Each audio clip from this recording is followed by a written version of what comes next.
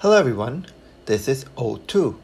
Are you ready to breathe in some fresh open frameworks? And you might have guessed it, but O2 stands for Open Frameworks Tutorials. Today, before we get into stuff about open frameworks, I'd like to introduce myself, the teacher who taught me open frameworks, and then finally teach you guys how to install open frameworks. So hello, I'm currently working in the field of media arts. When painters use canvases, I use 3D scanners, game engines, virtual reality, the internet, artificial intelligence to create art. If you're interested in my work, you can look into my website for more information. Now, I'd like to introduce my teacher. I learned and still am learning open frameworks from a guy called Elliot Woods. Elliot is a member of the media art studio Kimchi and Chips. If you guys want to know what you can possibly do with open frameworks, have a look at their website. For example, Elliot used open frameworks in their project, Another Moon, which collects energy using solar panels in daytime and uses this energy to power lasers that create another moon in the middle of the night sky. Unfortunately, I'm not as skilled as Elliot, and you guys would probably be better off learning from him directly. However, this is not possible, so I promise that I'll try to steal all his secrets and share them right here in my channel. Now, since I'm done with all the introductions, let's start installing open frameworks.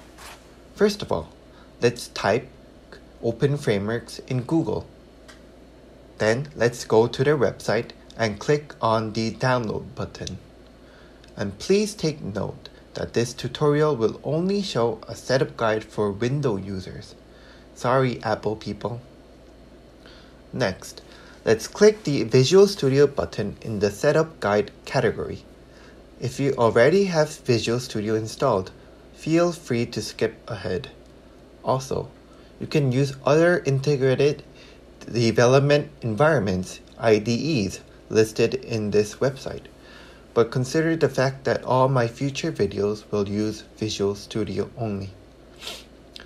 After the downloading completes, click the icon to start installing Visual Studio.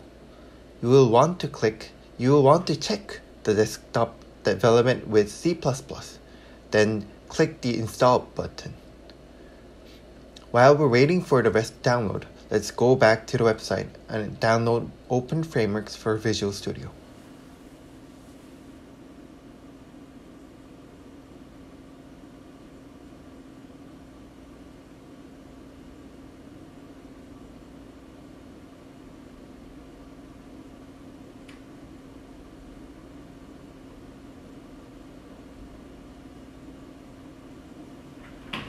After the installation completes, we will click the Open a Project or Solution button, head over to the Open Frameworks folder we just downloaded, then go to Examples, Graphics, and click on the Color Example.sln.